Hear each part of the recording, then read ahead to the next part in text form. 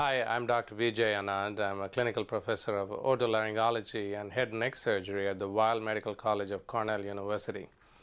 I'd like to present in this video the surgical access to the minimally invasive surgical approach to skull base, the value of a team approach, and the success in the surgical closure and the exposure of the surgical site.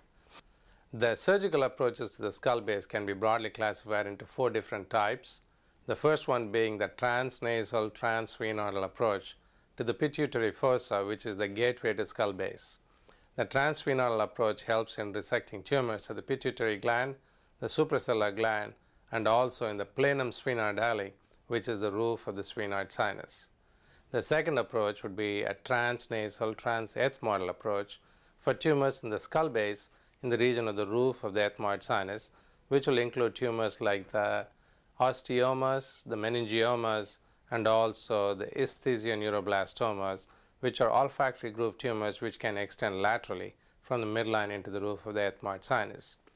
The third approach would be a transnasal, transethmoidal, transpterygoidal approach, where the surgical procedure is helpful in identifying and removing tumors in the lateral wall of the sphenoid sinus, in the cavernous sinus, and also tumors of the infratemporal fossa and the pterygomaxillary fossa. The most important point in all these surgical access procedures is identifying the vascular supply to that area and also identifying the important blood vessels, namely the internal carotid artery in the sphenoid sinus, and preserving it along with its branches, and secondly the sphenopalatine artery in the transpterygoidal approach.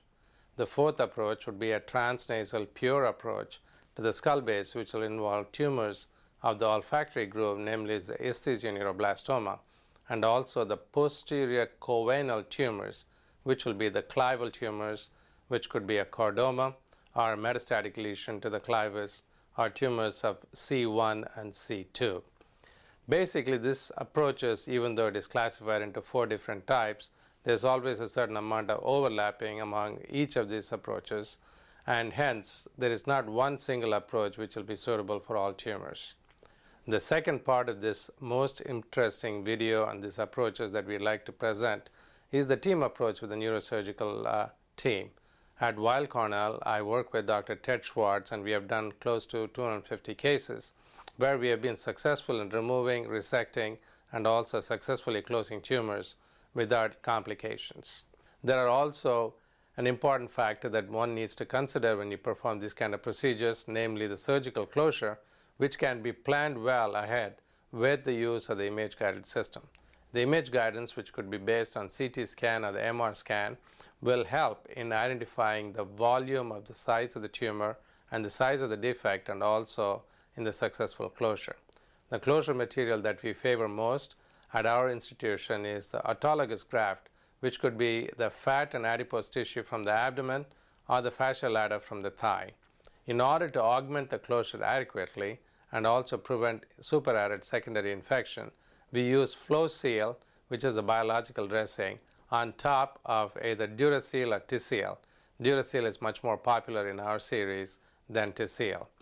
The most important advent or improvement in this skull-based surgical procedure is the value of image guidance, which helps us to volume measure the tumor and also plan our surgical closure even at the time of excision. So as the surgery is being performed with both hands through both nostrils with instruments which is provided and developed by Karl Storz, we find that we can have a panoramic exposure of the surgical site and also successfully close at the end of surgery with the autologous graft that is available in the patient. Thank you.